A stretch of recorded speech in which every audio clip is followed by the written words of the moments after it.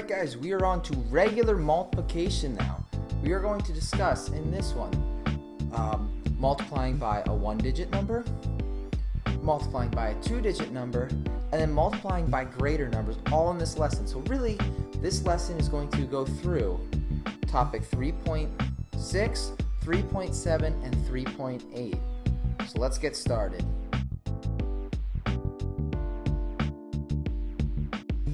Okay, let's pose this first problem. This first problem is a cafeteria orders 3 cases of milk. Now, in each one of those cases, it contains 28 containers of milk. So we have the problem 28 times 3. Now, we know that basic multiplication is repeated addition. So we could do 28 plus 28 plus 28, and that's fine for this particular problem. But when we start doing 28 times 6, we don't want to do 28 plus 28 plus 28 plus 28 plus 28 plus 28. That would just be too much work.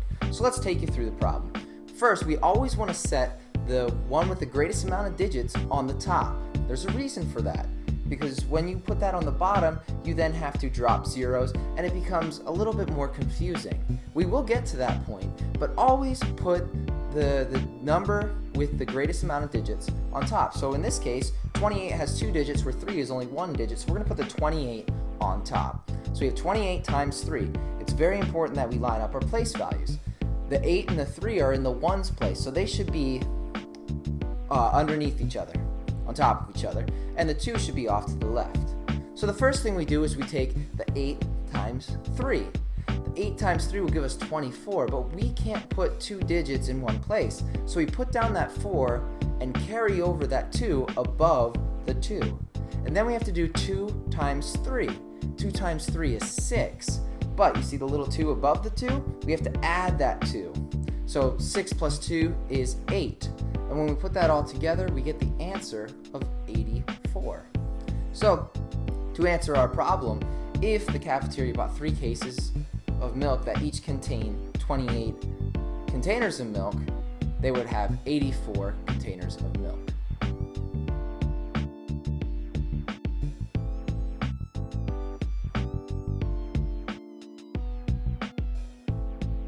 Carpenter sells 38 chairs for $23 a piece, and we want to figure out what his total amount of sale is.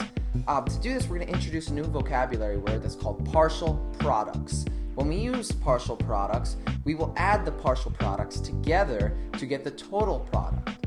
Alright, tomorrow, or when we do this lesson in class, I will show you a graphic that will help you better understand what a partial product is. Well, let's look at this problem again. Again, you must line up the 38 and the 23. This one, they have the same amount of digits, so it doesn't really matter because of the commutative property. It doesn't matter what way you organize this in. But I'm going to put the larger on the top, and that's 38. I'm going to multiply that by the 23. So first, we must start with the 3 times 8 again. And 3 times 8 we know is 24, so we put down that 4 and carry the 2 above the 3. And then we can do 3 times 3. 3 times 3 will give us 9, but we must add that 2. So our first partial product is 114. We must then cross off the 3 on the bottom because we're done with that. When we cross off the 3, we must drop a 0. Why? Because we are not multiplying by 2, we are now multiplying by 20. And we know when we're multiplying by a digit with a 0 in the end, we just add the 0 to the product at the end. We do the same thing here. So we drop that 0 to kind of keep everything in line as a placeholder. And then we do the problem. So 2 times 8 is 16. We put down that 6, and we carry the 1. Alright, and then we do 2 times 3, which is 6, and we have to add that 1. So our other partial product is 760. Now we must take our 2 partial products, 114 and 760, and find the sum of those partial products to give us our total product. And when we do that, 4 plus 0 is 4, 1 plus 6 is 7, and 1 plus 7 is 8. So our total product of 38 times 23 is 874.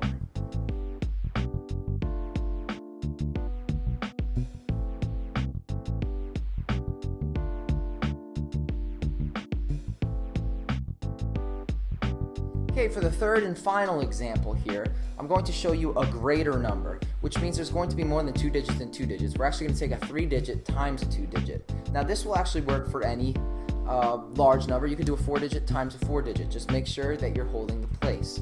So a charity collects 163 cans every day for 14 days. We want to find out how many cans they have after the 2-week time. So we have to set it up. Again, we use the larger number on top. So 163 goes on top, 14 will then go on the bottom. Make sure you're lining up your place values. The 3 and the 4 should be in line, and the 1 and the 6 should be in line. So we start off with the 4. We must multiply the 4 on the bottom by the 1s, 10s, and 100s place on the top. So 4 times 3 is 12. We'll put down the 2 and we'll carry that 1 over. To do 6 times 4 is 24. You see that number coming up a lot this lesson. We must add the 1 then to make that 25. We carry over that 2. Then we do 1 times 4. 1 times 4 will give us 4, and we add the 2, so that gives us 6. So our first partial product is 652. We then cross off the 4 and go over to our tens place, which is a 1.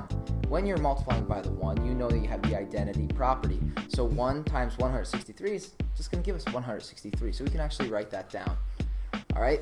Then we go to the adding the partial products, finding the sum. 2 plus 0 is 2. 5 plus 3 is 8. 6 plus 6 is 12. We must carry over that 1, and then we have 1 and 2 is 2. So our total product here is 2,282. So the charity raised 2,282 cans in that 2-week period. Why don't you try one on your own?